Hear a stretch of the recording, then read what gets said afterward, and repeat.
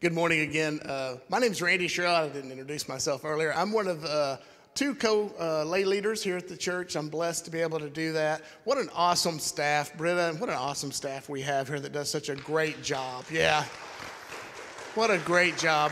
Our Jonathan and our praise band and everything. What a great Sunday to be here. Let's go to God with the scripture. The scripture this morning is from Malachi chapter 3. Verses 8 through 12. Should people cheat God? Yet you have cheated me. But you asked, what do you mean? When did we ever cheat you? You have cheated me of the tithes and offerings due to me. You are under a curse, for your whole nation has been cheating me. Bring all the tithes into the storehouse, so there will be enough food in my temple. If you do, says the Lord of heaven's armies, I will open the windows of heaven for you. I will pour out a blessing so great you won't have enough room to take it in. Try it. Put me to the test. Your crops will be abundant, for I will guard them from insects and disease. Your grapes will not fall from the vine before they are ripe, says the Lord of heaven's armies. Then all nations will call you blessed, for your land will be such a delight, says the Lord of heaven's armies. Thanks be to God. This is the word of God for the people of God.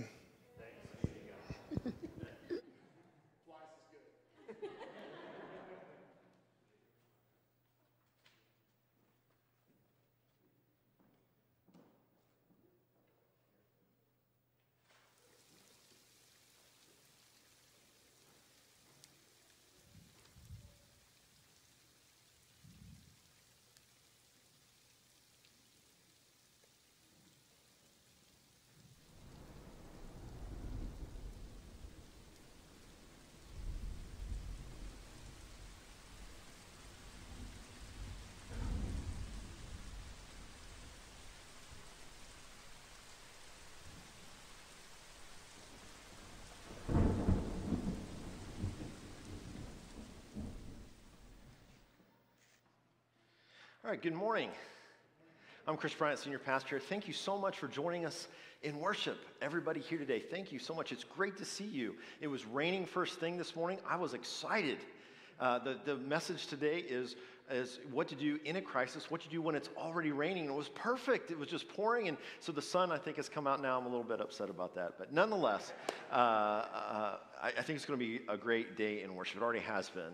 Just a really powerful experience.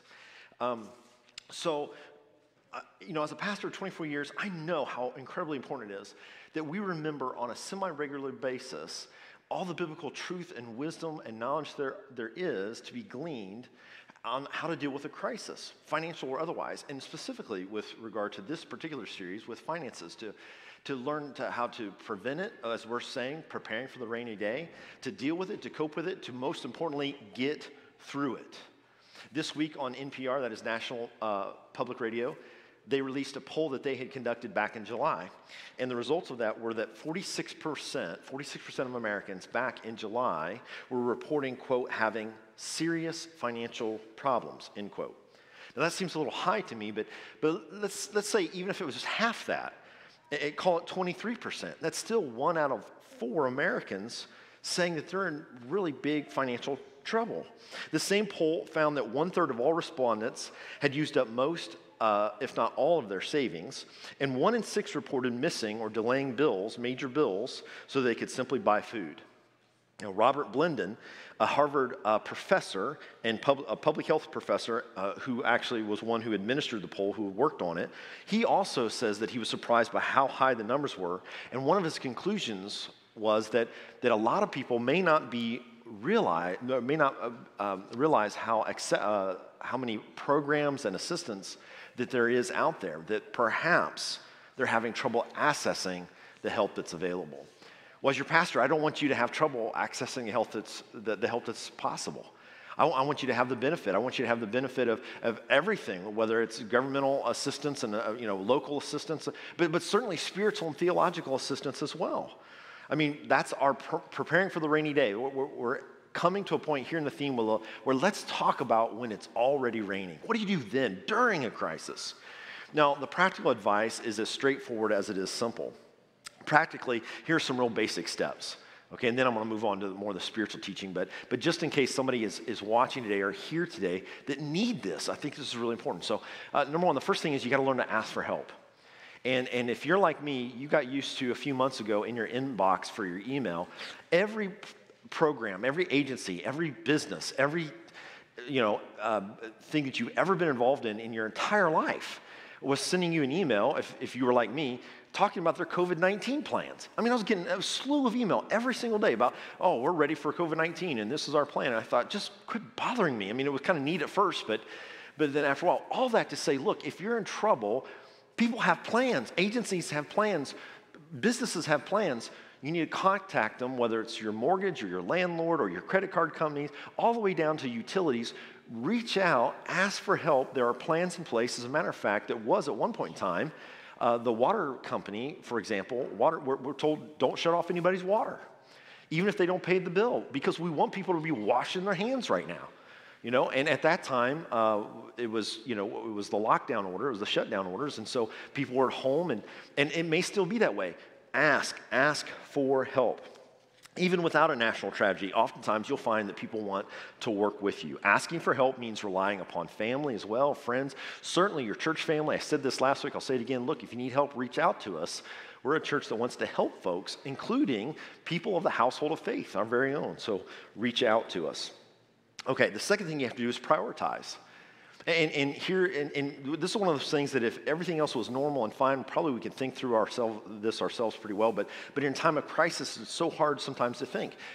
In a crisis here, the first thing is food. Look, you got to eat, okay? And so taking care of just some simple basic groceries, that's the first priority. Here's the second one, your car. Now, that may seem strange to people, but here's the thing. You've got to get around. You've got to be able to buy groceries. You've got to go look for a job. You've got to go to a job. Okay, so actually your car comes second. The third is then your housing, mortgage, rent, this sort of thing. Everything else is a distant second. Okay? All right.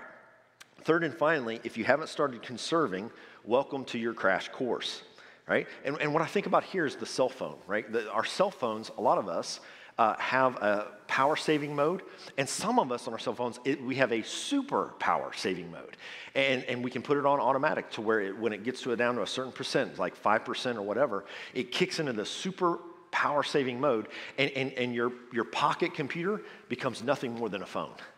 Like almost nothing on it works because it shuts down just to most minimal abilities possible to conserve for as long as possible. It'll work for a phone for a long time in that super power saving mode.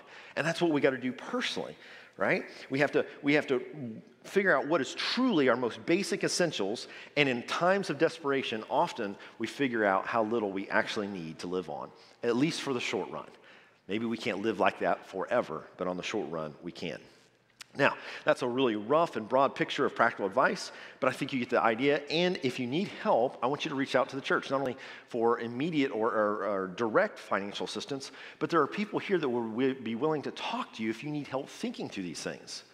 So here again, ask for help, right? Then the second thing is prioritize your needs, and third is conserve. Don't be embarrassed about this. This church helps people all the time. Maybe not every single week, but it's a regular occurrence here. We have people in this church that can walk you through and help you think through things in a time of crisis. Okay, so I want to move on now to the theological and spiritual side of things and share with you that there's three ways of dealing with a crisis, theologically and spiritually. And I bet everybody in here has had all three perspectives. And in fact, you may fight all three perspectives all the time. But before I do that, I want to share with you why we read our particular passage today.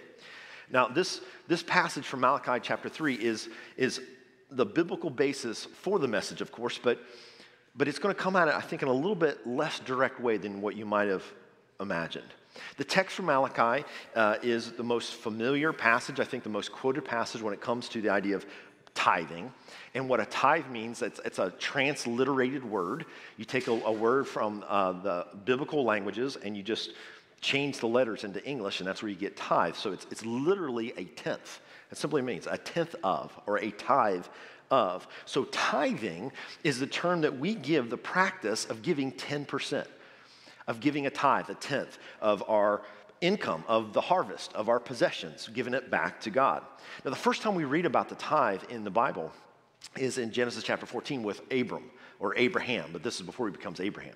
This is when he's called Abram. And Abram is in battle. He actually has to get all of his household together, and they actually go towards, and he fights these city kings, and he wins, and so he has the spoils from that battle. And he gives 10% of that back to God, because this person, this figure, this mysterious person just shows up out of nowhere, Melchizedek, and is called the King of Shalom, peace, right? The King of Peace, and is also called the priest of God Most High. And this person comes and brings bread and wine and presents it to Abram and blesses Abram. Isn't that amazing? It's really interesting. This is the only place in the Bible this person shows up. And Abram's response is to give 10% back to God. Now, Jesus never addresses tithing directly in the New Testament, but indirectly Jesus does. When he's admonishing the Pharisees, there's at one point where he's really chastising them. He says, look, you guys are so serious about the law. You even tithe on mint and dill, like the herbs. Like he said, you're extreme tithers. And he says, but you should put more attention to the weightier matters of the law, that is kindness and compassion. And then he says this, you should have done or practiced rather the latter. That is, he's affirming indirectly the practice of tithing. You should practice the latter while not neglecting the former, mercy and compassion. There are 28 other references in the Old Testament to tithing. In the New Testament, there's only 7 other references to tithing, other than what I just referenced there from Jesus. And 6 of those are all found in the book of Hebrews, in one chapter, in chapter 7 in Hebrews. And they all refer to that story in Abraham that I just told you about. In Malachi, the last book of the Old Testament, we have our scripture reading today. Again, it's probably the most often referenced and pointed to passage with regard to tithing, giving 10%. And with it comes two startling phrases. The first is that God accuses God's people, of robbing him by not bringing in the full tithe, that is the full 10%, as well as special offerings as well. That's in there as well. The second is that we find that this is the only place in the Bible where God says it's okay to test him. Test me now in this. God challenges us. If you bring in the whole tithe, will I not open for you the windows of heaven and pour out blessings that overflow? Now, over the years, I've learned different ways to invite and encourage people, and when appropriate, challenge people to tithe. And over the years, I've been blessed to see a number of people grow to become tithers, from either not giving anything at all to jumping to tithe, to others that kind of grew into it. And specifically, I've seen folks in the midst of crisis become tithers. If you'd have told me 24 years ago that, in fact, the greatest motivation in my ministry for folks to become tithers would have been, well, just have them go bankrupt or lose a job. 24 years ago, I said, that just doesn't make a lot of sense to me. But that has been my experience. I'd say about half, maybe not quite half, but almost half of all the people that I know in my ministry that became tithers, giving 10%, almost half of them began so because they lost their job, they were on the edge of bankruptcy, or they were going through some sort of financial crisis at the time, and their response was to become tithers. Now, I don't know how that stacks up to people in general. I've never seen any kind of data to support it. Maybe my experience is unique. Regardless, over the years, I've learned this is the first time I've talked about it in this regard, because that's not how I became a tither. Well, when I was young and I started making money as a teenager, I just gave 10%. That's my story. And so responding in a time of crisis and tithing, I don't relate to that. But every time it has happened, and I've seen it, I've been amazed by the people who have done it, by their experience, by their decision, and certainly by the results that come after the fact. I'll tell you, one of the things I've learned is that all of them that chose to tithe in the midst of a crisis, all of them did it out of a sense of faith and gratefulness, not fear. Not fear. They weren't afraid. They weren't afraid of God. They weren't afraid to be punished. They weren't They make a move of faith and gratefulness and decide to give the tithe. Tithing, giving 10%, became an activation point. And this is the real point. This is the real message center right here. If you get this, you don't have to listen to anything else I say, although I hope you do. Tithing, giving 10%, became an activation point where something changed inside of them, their heart, their mind, whatever. It changed inside of them. It didn't come from me, it didn't come from outside. It was happening inside of them. Something changed and about how they thought about their faith, how they felt about their faith, and the way they were then, from that point on, determined to live their life, whether they were in a crisis or not. Now, I wrote this sentence this week, and this is one of these sentences that I'm going to keep. I'm going to add to my lexicon or phrases. Because over the years, there's a number of things that I've kind of coined or come up with based on experience that are just so concise and yet are really true to the experience I've had in the spiritual truth. This is one of them. Like if I could summarize all the testimonies that I've heard from these people that I'm thinking about right now, who became tithers during a time of financial crisis, this would be the summary. Of all their variances and differences and distinctions, the truth is all of them, the act of that was a activation point where something was going on with their faith and their heart and their mind, and they had determined at that point that they were going to live differently, whether they were in a crisis or not. You know, when we go through a crisis, we tend to find ourselves in one of three perspectives. And the first perspective is, I'm all on my own. And you don't necessarily have to be a non-believer to have this perspective. In fact, I think a lot of religious people, nonetheless, have this perspective. I find that my life, oftentimes, I vacillate back and forth between trusting God, inviting and invoking God's help and guidance in my life, and the other side, approaching life as if God doesn't even exist. I mean, it's not that I don't believe God exists, it's just that's how I'm approaching it. It's how I'm living, it's how I'm engaging. I think anybody that has ever tried to truly be responsible, at least on occasion, struggles with this balance. You know, trying to nonetheless be responsible but invite God, and yet not go so far as to do things totally, solely out on our own strength. The way I was raised, the way I grew up, for the majority of my life, I felt the joy and also the burden of responsibility and being responsible and dependable and working hard, being a leader. These are great things. These are our good characteristics. But sometimes we just take it too far. Sometimes we forget about God. Sometimes we put all the burden, the entirety of the burden for whatever result we're looking for upon our own shoulders. So you don't have to be an unbeliever to have the perspective of I'm all on my own. Especially during a time of crisis. In a time of crisis, sometimes that's where we default to. You know, normally we're very spiritual or religious or whatever, but then when the pressure comes on or something really bad happens, sometimes just by default we kind of check back into that. I've got to do this. It's on me completely. Not that we don't believe in God anymore. It's just that's how we're interacting.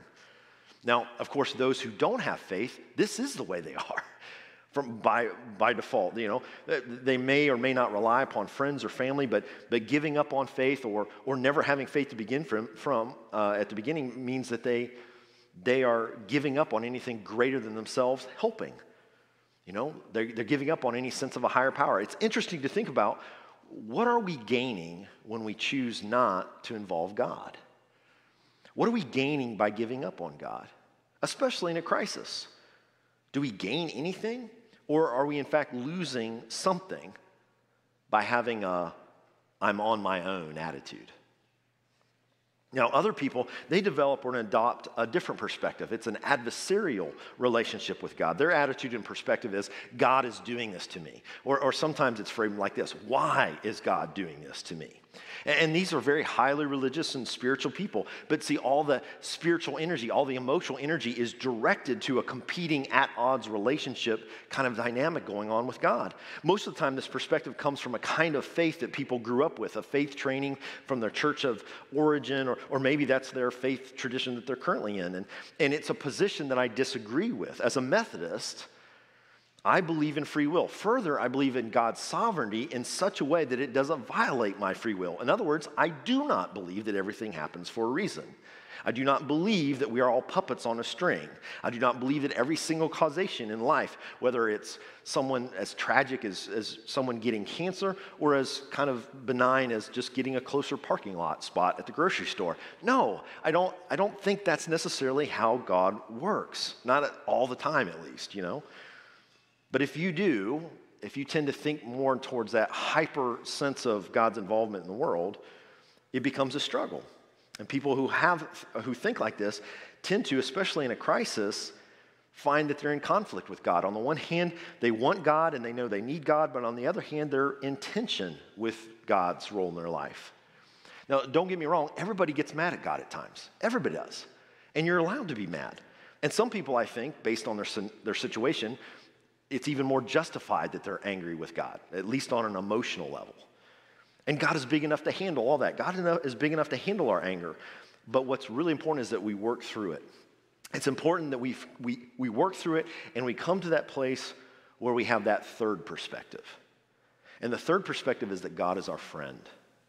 God is our friend. God is our guardian. God is our good shepherd. God is our great physician. And in this perspective, pain and tragedy is just part of life. Frailty of our own bodies. It's understood as how things just are in this broken world and our broken lives. This perspective sees God as coming alongside us and being with us in the midst of the tragic, in the midst of a crisis. This view does not see God as the cause of what is wrong, but the savior of what is wrong. God knows how badly things can turn out in this world. God knows how awful we can be to each other, even at times torturing and killing each other. God knows the frailty of our bodies. And sometimes how things just go wrong there, whether we're 50 years old or whether we're in 5th grade, like one of Kara's students who went to get a haircut and they found a lump on his top of his head and found that he was in 4th stage leukemia. Now he's doing better, but that's the brokenness of life. The third perspective sees God as our help in a time of need like that. This perspective sees God as one who interacts with us, who expects us to do our part. Yes, like bring in the full tithe, for example. Even as God promises to do his. I'll rebuke the devourer for you, as one translation puts it, and pour out blessings that overflow. Which, of course, at the time must have meant that God was going to protect the agricultural crops from pests and insects and perhaps molds and fungus. And the blessings meant a good harvest, a good crop. But what would it mean today? What is the devourer today that God might protect us from it? Is it our own worst impulses? Is it loan sharks? The repo man? I don't know, maybe. Early in my adult life, I will tell you this, 2 different utility companies. When money was at the worst and the tightest in my life, 2 different utility companies on 2 consecutive months, instead of a bill, issued us a credit. How does that happen? It happened to me. It's the only time it's ever happened in my life, but it happened. Most of the time, I think rebuking the devourer has more to do with rebuking our worst impulses, but on occasion, maybe it is something else. And the blessings that overflow part, I don't think it works like investments, not the way I call my financial advisor, who, if you're listening, I'm glad you're listening, Paris. But, it doesn't work like that, right? It's a little bit, but I do feel blessed. I'm blessed by my family and people who love me in my life. I'm blessed by this church. Blessings have come in how I've discovered new ways to save money and make do or even make better instead of buying new. And blessings have come through me just committing to generosity and changing kind of the person that I am based on the person I know I'd be if I wasn't like that, or at least the person I can tend to be.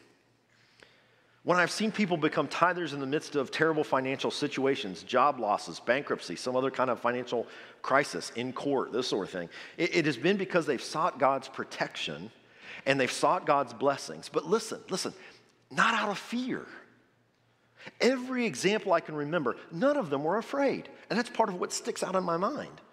They seemed so happy to make that decision. And they were proud that they had made it. It represented for them a kind of switch. A switch that was occurring, again, inside their head or maybe inside their heart. Moving from one of those first 2 perspectives into this third one. Essentially, I would phrase it like this. The third perspective, they were joining God's team. They decided to do their part while trusting God to do God's. And the act of tithing, well, that was the faith action that merely represented what was happening in them. Not fear, but faith. They weren't bargaining or trying to manipulate God. They were simply joining up, partnering with God. And as I look back, I don't think any of them were unrealistic about their expectations. I don't remember any of them saying, all right, I'm going to start to tithe and I know God's going to give me my job back. Or I'm going to give 10% of my savings and I'm going to win the lottery now. I mean, none of them had unrealistic expectations. It was more like, though, that they had a kind of sober understanding. They had kind of a sober understanding that life is tough and bad things sometimes and sometimes often happen. But in faith and with gratitude, they're going to partner with God to make it through. And in this case, they're partnering with God in this very specific way. They've decided to tithe. And none of them, to the best of my knowledge, ever regretted that decision. You know, we always have one of these three perspectives.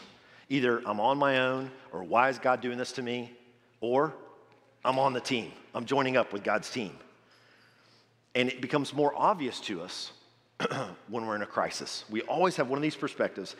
And often in a crisis, what happens is we may think before the crisis that we're actually in that third perspective. We feel like we believe, we're on team, we're on team God, I'm partnering with God. And then the crisis hits and we realize in that moment, actually, I kind of think I'm on number one. I kind of feel like I'm on my own. Or we find that we're in the second perspective. We're kind of mad about God, at God for what we're going through. And we have to pause for a second. We have to think, wait a minute. Did we misunderstand what being on Team God meant? Does that mean that we weren't ever going to have a crisis? We weren't ever going to have problems? No, that doesn't make any sense. Let's just think about Jesus. Now, did Jesus have an easy life? Did he live on easy street? Or was things kind of tough for him? Isn't that an amazing thought? Once in the gospel, Jesus comments to someone who wants to follow after him. He says this, birds of the air have nests and foxes have holes, but the Son of Man has no place to lay his head. At another point, when everybody had decided they'd had enough and they checked out, and we read that many at that point followed him no more, John 6:66, he turns to his disciples and says, will you also follow me? Or will you also leave me? Or think about the way his earthly life ended. Was that fair? Did Jesus deserve that? I love how some of the ancient theologians refer to how Jesus had to trust God through his suffering. That he had to trust God, that God would make it right. That God wouldn't let him suffer for no reason. That at the end, he would be declared as right and truthful because God would let him stay in the grave but would raise him up and prove to all he was the one that truly was in the right. Or the Apostle Paul, the person most responsible for our New Testament, second in influence to Christianity, second only to Jesus himself. And yet, John read from that scripture today from 2 Corinthians, right? Where Paul goes through this incredible litany about being whipped, and the lashes, 3 times or 5 times actually, and then beaten with rods 3 times, and stoned and shipwrecked, and being out in the open sea, and just this litany of all this incredible terrible things. I mean, was Apostle Paul like, hey, I'm one of your apostles, and things don't get better? Being with Christ didn't make Paul immune from problems or crisis. We know about that word, don't we? Immune. Being with Christ did not make Paul immune from problems or crisis. And he also did not see things as God is doing this to him. Instead, he embraced that this is a broken world, and our bodies are sometimes frail, and things go bad, and people can do horrible things to each other, and we can even face the consequences of our own actions. All that is really broken. It's not that God has left us or abandoned us or caused it. No, in fact, God is our Savior. We partner with God because this is the way life is.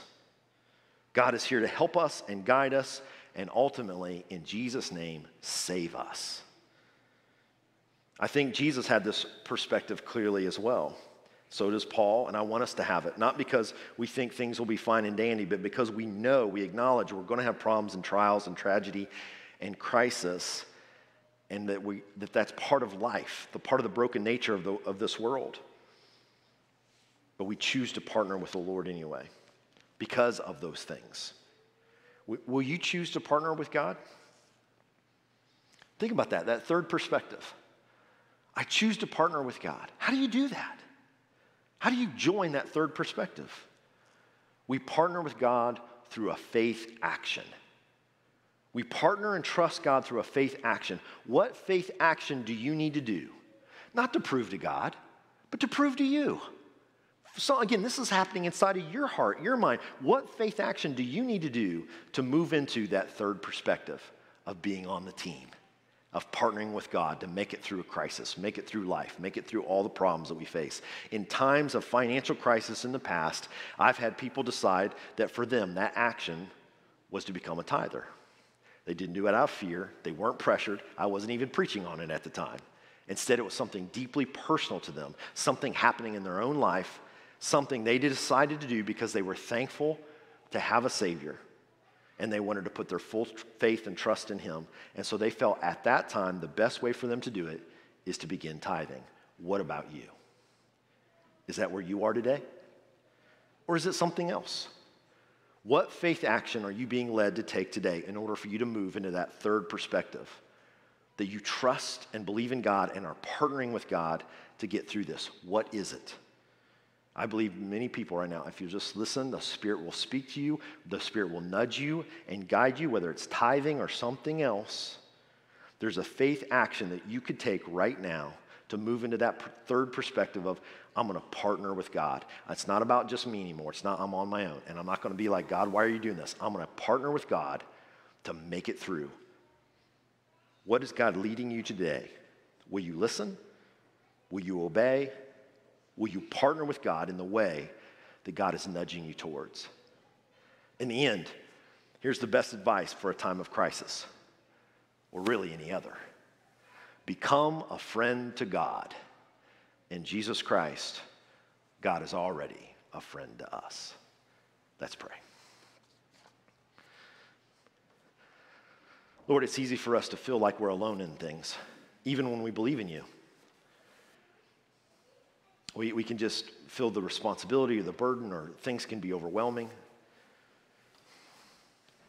And sometimes, God, it feels like we want answers, and we do believe in you, and we kind of get mad at you, and we think, why are you doing this, or why can't you keep me from this? Lord, help us to understand that the world is broken. Sometimes we face consequences of our own actions. Sometimes we live in a world where other people are just mean and awful, and their awfulness affects us, and sometimes things just go wrong. Sometimes our bodies, as great as they work, are frail, and sometimes things go wrong with it too. Help us to see you as the Savior that you are, to reach out to you in times of crisis and other times, to partner with you. Lord, speak to us today what faith action it needs to be, and help us to respond.